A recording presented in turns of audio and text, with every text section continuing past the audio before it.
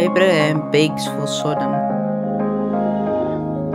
Are there any good people left?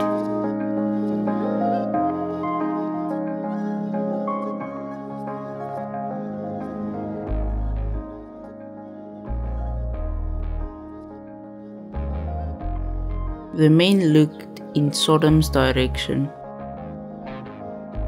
And the Lord said, Will I tell Abraham about what I will do?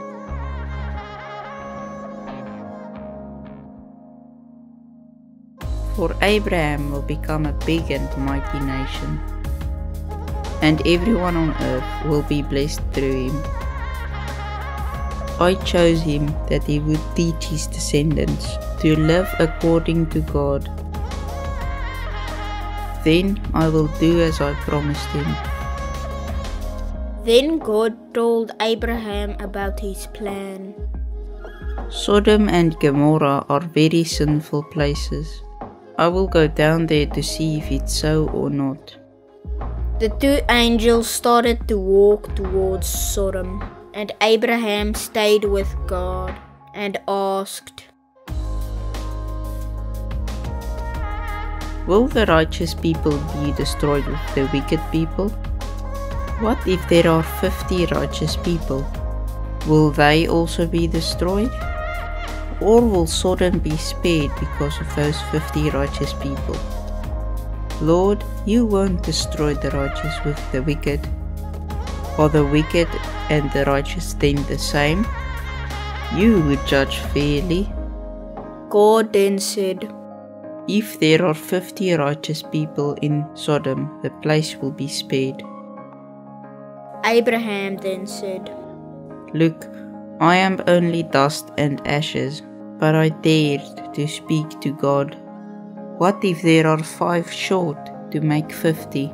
Will everyone be destroyed if there are only 45 righteous people? God then said, I will not destroy the place if there are 45. Abraham then said, Maybe there are only 40. God then said, I won't do it if there are 40. Abraham then said, Lord, please don't get mad at me. Let me speak again. Maybe there are only 30. God then said, I won't do it if there are 30. Abraham then said, Look, I dare to speak to God again. What if there are only 20? God then said, I will not destroy the entire place if there are 20. I will spare everyone for that 20 righteous people. Abraham then said, Lord, please don't get mad at me. May I speak one more time? What if there are 10?